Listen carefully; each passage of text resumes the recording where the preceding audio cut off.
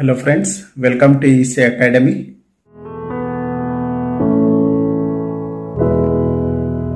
In this lecture, let us understand modulation and types of modulation. First, let us define modulation. Modulation is a process of changing the characteristics like amplitude or frequency or phase of carrier signal in accordance with message signal. If we consider any signal, it will be having three important characteristics. It will be having amplitude, frequency and phase. If we change any one of these parameters of carrier signal with respect to message signal, the process is known as modulation. So in modulation, we will change one of the characteristics of carrier signal.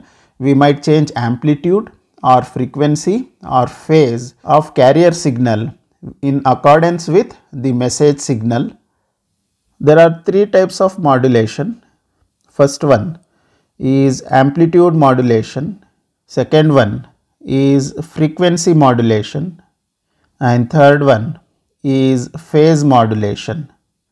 There are three basic type of modulation. First one is amplitude modulation, second one is frequency modulation, and third one is phase modulation. Here, if amplitude of carrier signal is varied in accordance with the message signal, the modulation is known as amplitude modulation. Now, if the frequency of the carrier signal is varied in accordance with the message signal, the modulation is known as frequency modulation. And if phase of carrier signal is varied in accordance with the message signal, the modulation is known as phase modulation. Now let us understand what is amplitude modulation. We can define amplitude modulation as a process of changing the amplitude of carrier signal in accordance with the message signal. So we can define amplitude modulation as a process of changing the amplitude of carrier signal in accordance with the message signal. As you can see in this waveform, this is the message signal and this is the carrier signal. So message signal will be having low frequency and carrier signal will be having high frequency. Now before transmitting the signal, the amplitude of the carrier signal is varied with respect to message signal. So this is the amplitude modulated signal. Here, as you can see here, the amplitude of the carrier signal is varied with respect to the message signal. So this type of modulation is known as amplitude modulation. Now let us define frequency modulation.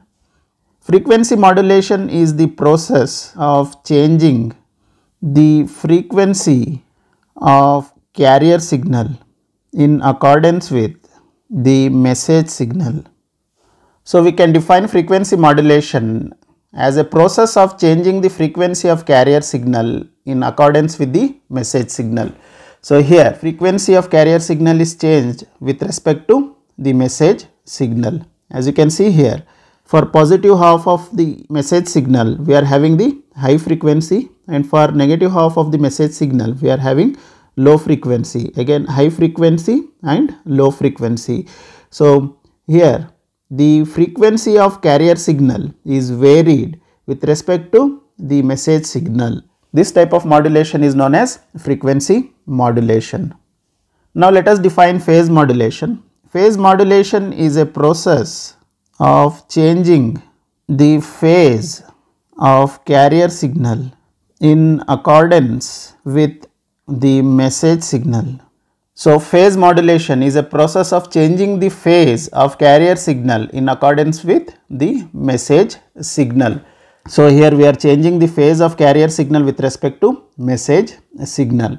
So as you can see here in this diagram, at this point the phase of the carrier signal is changed.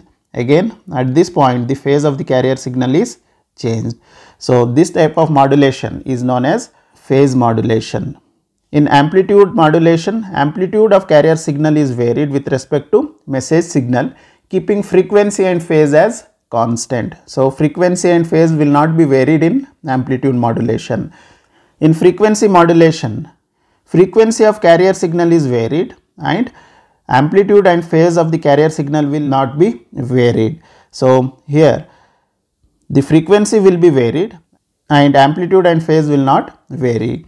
In phase modulation, phase of the carrier signal is varied and amplitude and frequency of carrier signal is not varied.